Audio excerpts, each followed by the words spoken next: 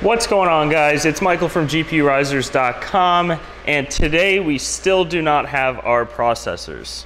Now, we did get in our motherboard batteries, which if you've been following along, these were shipped from overseas, so they cannot include the batteries. Seems like everything that is being shipped by the United States Post Office is being delayed by about 3 or 4 days. Maybe it's just my luck, but I did get a whole lot of processors, so they're all on the way. I'll probably get all of them at once. I think there are 2 confirmed for tomorrow, so over the weekend I will get to these. I got this frame all set up. We got our GPURisers.com fans in the back. I need to put the 1600 watt EVGA on, and we also set up another 12 card frame right here. Now, if you didn't see it in the last video, the 3090 rig, we are actually going to be moving into one of our frames. So we're gonna be doing away with this 8 card frame for now. I think I'm gonna hold on to it for now. I'm not completely sure what to do with it.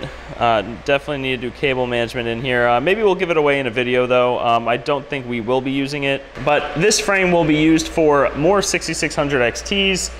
This frame will be used for 3070 Ti's, and we are going to be building another one of these frames for additional 3090s. If you can see over here in our rack, we still do have 1, 2, 3, and we have a 4th 3090 on our test bench over there. And I originally was going to be putting these 6600 XTs on our holding rig right here, this AMD one that we're building, or this is the 1300 watt power supply. That's going to be the Nvidia one. This is the 850, so that will be the AMD one. These are starting to trickle in, I do believe.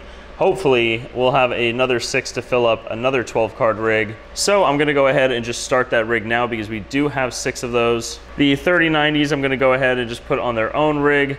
And we have these 3070 Ti's that we need to put on, and we have some 3060s which are going to go on the holding rig, along with a 3080 Ti and a 3080 LHR. Now, eventually I'm going to be moving these holding rigs, probably put them over here somewhere, but that's just an aesthetic thing here in the bunker. But for today, I think I'm just going to go ahead and get the 1600 watt EVGA put onto this mining frame, and I will talk to you guys a little bit about EVGA B stock, which is where I get a lot of these things.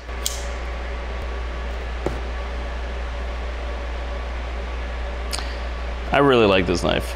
So this is a 1600 watt EVGA G Plus power supply. Now, obviously this is not normal packaging for this power supply. I think it's fine. Now, B stock almost always looks brand new to me. I'm convinced that they're just returns and they need to repackage them, so they classify them as B stock. You can see the plastic in there covering all of the components. I mean, this thing looks brand new. And it comes with all of the cords. Of course, it comes with that pretty beefy power supply that you can see, or not beefy power supply, but beefy cord right there. So the normal box for these kind of look just like these right here, G Plus. So you don't get the fancy box, but you do save $100. So let me go ahead, get this out, get all the cords that I need out of it, and get it all hooked up. So the power supply actually goes on the back end right there. I'm gonna go ahead and flip this frame around. Alrighty, we got this thing flipped around right here. We do have all of our fans Molex daisy chained together. It does not look great when it's not cable managed. However, we do believe, in our experience, that this is much, much better than having multiple different hubs with different RGB controllers and all of that. This makes it much more simple. So I'm gonna go ahead and put the power supply right over here. All right, so we have the power supply right in there, really snug. This hole doesn't line up too well, so I got these 2 bottom ones in, and that thing is not moving. So that said, let me go ahead and flip the rig back around. Alrighty, so now we have the rig there. I'm not sure if you can see it. Looks pretty green from the studio lighting. I will try to angle these a little bit better. But real quick with these frames, I know that they're extremely popular right now. That's why we're adding them to our line. But this bar right here with the 1600 watt EVGAs, you want to have furthest away. There's actually 4 slots right here that you could put them into. These 2 really are the only ones that you can do for risers. It either has to be sitting here or sitting there. However, I kind of flip-flop them. The bottom one I put furthest away, so I'm able to use all the ports on the 1600 watt power supplies. But the top bar, I put 1 back. It doesn't really matter. It's just the way that I do it. I don't know if I went over these motherboards all too much, but like I said, they are generic 12 GPU motherboards. But, you know, we like testing all different motherboards out. You know, maybe one day, you know, GPURisers will actually come out with a full custom mining board. But we want to make sure that it's up to our standards, up to your standards. And we spend a lot of time on all of our products making sure that they're top notch. We spent a ton of time on our fans.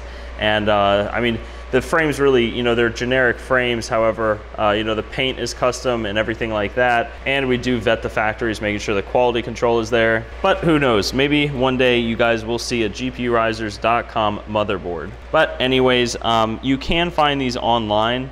If you're just looking for, you know, a couple of them, you know, 1 to 3, they can be kind of pricey because of shipping. But, you know, they get cheaper as, you know, bulk sales go on. I don't want to link them directly here on the YouTube video, but if you go to websites like AliExpress and you type in 12 GPU motherboards, you'll likely find ones that look similar to this. Anyways, back to the EVGA B stock. Here are all the cables they give you, just a giant rubber band of cables. And honestly, you know, EVGA is a company that, you know, we here at GPURisers.com admire. They have a great social media presence. Their customer service is fantastic. It's just a great company based here in the United States. So I know that this is B stock. It doesn't come with a nice box that you can unwrap. So that said, let me go ahead and cut this rubber band off. I'm going to hook all of them up just like here, let these dangle just like the holding rigs over here.